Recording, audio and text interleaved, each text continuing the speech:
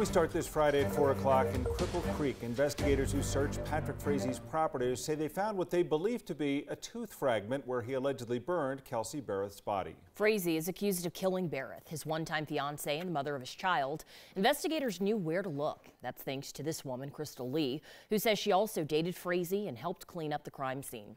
Lee took the stand this week, sharing the story of a gruesome murder and that cover-up.